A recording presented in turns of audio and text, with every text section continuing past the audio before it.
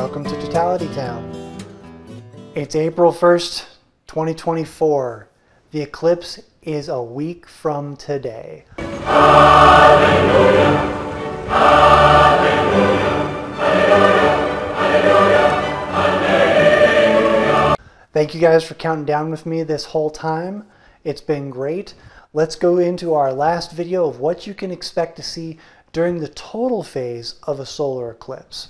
Instead of trying to describe the experience, I'm just going to point out some different things to look for during the event, if you can remember them in the awe of the moment, because eclipses can be surprisingly overwhelming. The white stuff shooting out from the black circle in the sky, that's the sun's outer atmosphere. It's called the corona because it looks a little bit like a crown, especially in some old drawings. Depending on the solar conditions on eclipse day, you may be able to see certain streamers that stick out further than the other parts. Look for as much detail in the corona as you can, but just know that it's not going to be as detailed in photos that you'll see later. Also, right near the edge of the sun and moon, you may see some red fringes.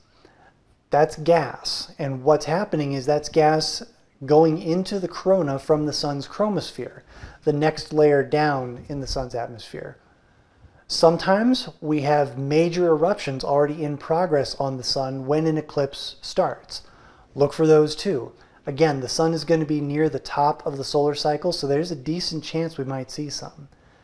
If the sun is quiet, these can be small, but they can also be quite large. Remember this image from the 1919 total solar eclipse? We've seen larger eruptions from the sun, but this is the largest one that was ever seen during an eclipse specifically. I've seen some people take the filters off of their binoculars and even their telescopes during totality, not for photographs, but just to look at detail within the corona at magnification. People like to see it with their own eyes. This should be safe, but only during totality. And personally, I would do it close to the middle of totality, because the sky is going to be darkest and you'll be able to see the most detail. And make sure you put your filters back on or put those things down well before totality ends, because being able to see with your eyes is kind of a nice thing. I've never done this myself. I may or may not try it next week, but we'll see.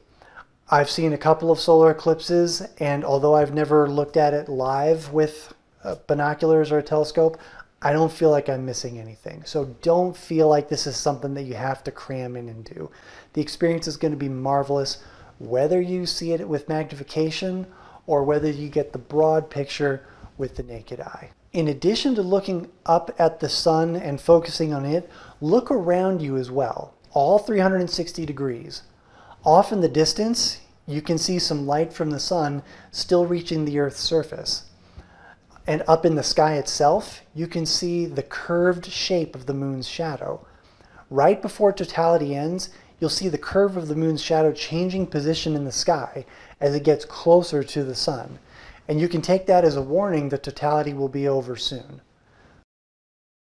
The total phase of the solar eclipse ends with the appearance of a second diamond ring. Remember, the first one marked the beginning of totality. This one's going to mark the end, because every total solar eclipse has two diamond rings. You can look at it for just a few seconds. Remember, a few seconds. It's easy to kind of get hypnotized and end up looking longer than is safe. Remember, now we're starting to see the sun's intense surface again, so be careful, get the eclipse glasses back on. From here, that same pattern of events that we talked about in the December video starts to happen in reverse. After that second diamond ring, you've got another shot at Baily's beads as the moon starts moving off the sun's disk.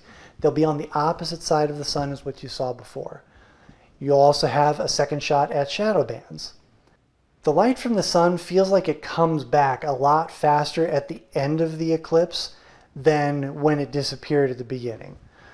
Soon it's going to feel like normal daylight again, and you're going to be left to watch the moon take about 80, 90-ish minutes to move all the way off the sun for the last time.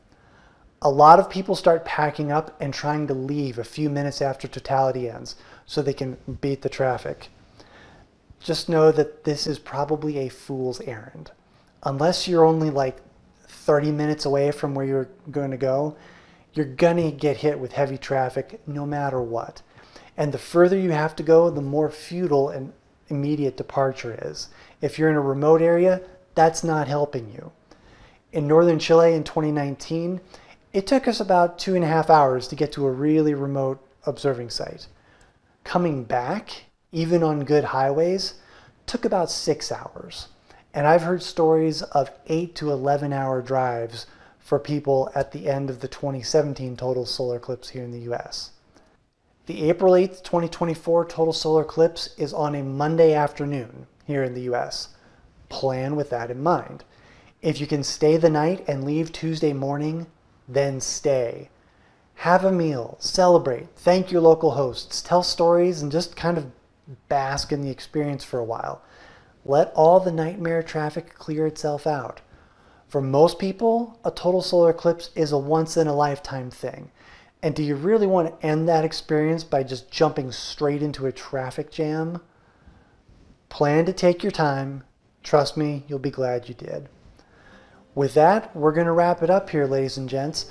I'll be doing some follow-up videos after the April 8th eclipse, so please tune in for that. Subscribe to the channel and hit the notifications button so you know when they arrive. Thank you for joining me these last 16 months, counting down to the great North American total solar eclipse. And once again, thank you guys so much for joining me here on Totality Town.